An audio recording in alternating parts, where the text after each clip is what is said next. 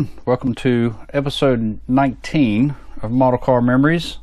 I want to thank all the new subscribers to the channel. If you haven't subscribed yet, please hit the subscribe button.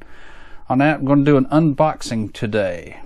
So pull out here, AMT kit, 1966 Stingray. Exclusive 396 Chevrolet turbojet V8 engine. So it comes with a custom hood scoop, supercharger, custom exhaust stacks, drag slicks, fuel tanks, drag chute, customized by the Gene Winfield.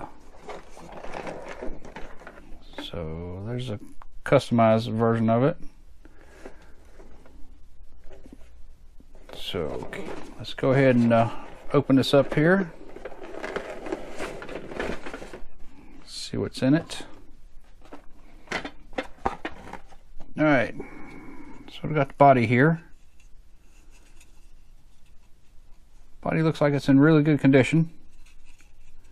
Molded in white here. Got a little thing there where the hood rests. Looks like it's kind of molded different from the other side there. All right, got the interior. That looks good. All right, here's the chrome tee. So we have four. Looks like something's missing here. We'll see if that's in the box later on. Like a roll bar for the custom kit. You got your chrome valve covers. Looks like what are those? I guess carburetors. If you can do. Yeah, 4 carbs on it, I guess. So there's that. Okay, so I said some more wheel parts, stock headers. Okay, there's the side pipes. I guess you have to paint those. They didn't come in chrome. Okay, there's some little bit of windows here. For something. Let's see. I don't know. Where does that go? Doesn't look like it goes on the Stingray. Interesting. Okay, let's set that aside. Okay, there's your hood. Optional hood scoop. There's some more headers there. Firewall. Battery. Radiator. No, oh no, this isn't good.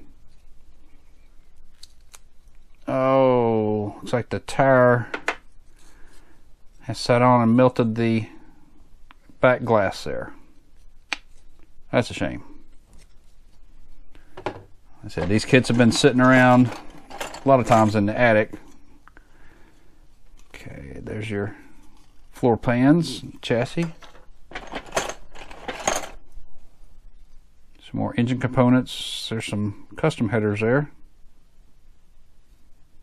Looks like the fan belt there's a little warped. Okay, there's a custom hood. Right there. I don't know if this one's, yeah, that's another custom hood scoop right there, part of the Gene Winfield thing. Oh, there's a helmet. Let's see what we got here. I see some lap belts. There's your dash. Okay, I'm going to empty this out. And okay, and there's the 2 axles. I'll leave those. Oh no, it's just stuck in there.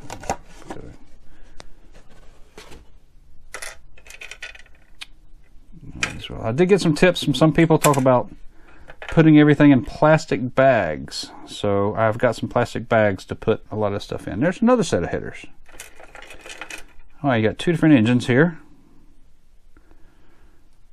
Okay, it looks like a little bit different on the transmission from one to the other. So these, one engine's a little wider than the other. So steering column. These wheels are stuck.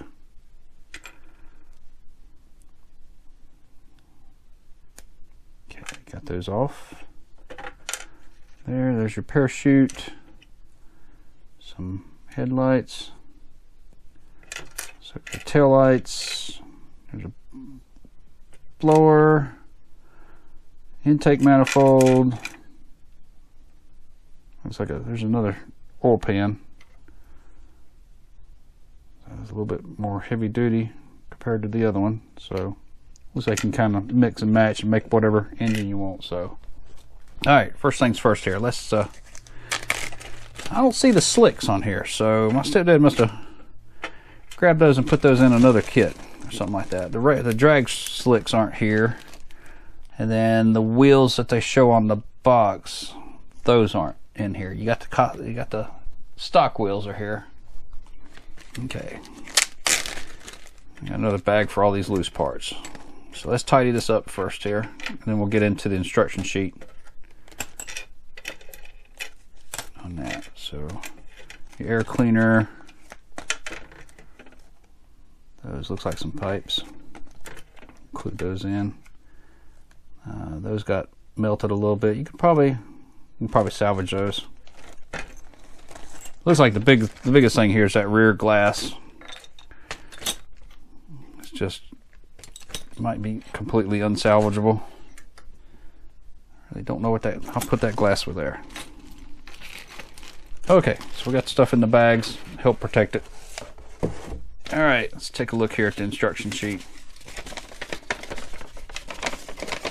All right, so you can do a stock 327. Optional 327, and then a custom 396 engine on this. So, okay, yeah, Weber cars, 2 pieces on each side there. Anyway, locate tubes so they overlap. So that's another custom option there. Chassis and wheels. So you get drag slicks, stock wheels, knockoffs, Winfield Terratorque wheels. So those are the optional wheels, and like I said, they are missing. I have not seen them. Okay, roll bar for the interior, lap belts, Hurst shifter, and the regular shifter. I didn't see the Hurst shifter on the T there. Of course, I wasn't looking for it. Okay. And the body assembly, special AMT car model subscription offer. Get car model for 25 cents a copy if you can't get car model regularly at your local hobby store. Okay, let's go to the back side of the instructions here. Okay, final assemblies. So stock hood.